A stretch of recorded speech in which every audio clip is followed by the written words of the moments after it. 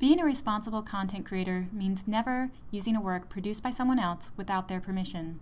Fortunately, many creative works come with Creative Commons licenses and other information that will help you quickly determine how to obtain permission.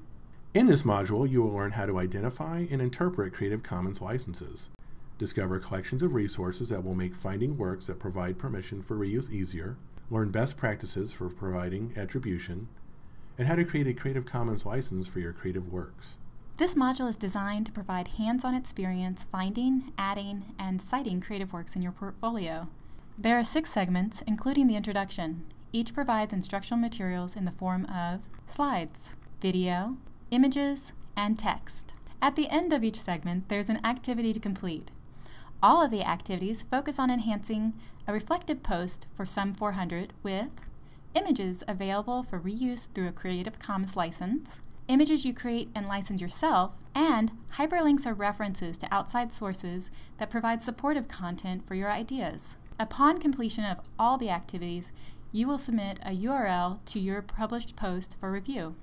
There are many misconceptions about copyright that may make you think you do not need to ask for permission. Many people believe a creative work is free to use without permission if the use is for non-commercial or educational purposes, such as your portfolio, or a copyright notice is not included. People also think it is fair to use a creative work if you limit yourself to 10%. What if you credit the creator and list the copyright information without asking for permission?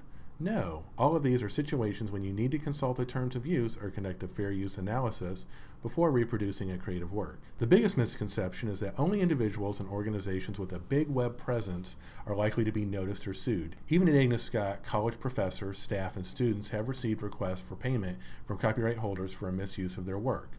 There are lots of tools that make it easy for copyright holders to monitor the use of their work and identify violations. You're almost ready to get started. We just want to let you know that we frequently use the phrase creative works to reference images, audio files, and video files within the module. Also, since you're about to go out into the working world as professionals, we hope this module will present some best practices for using creative works outside of the classroom setting. If you run into any problems, schedule a research appointment with a librarian.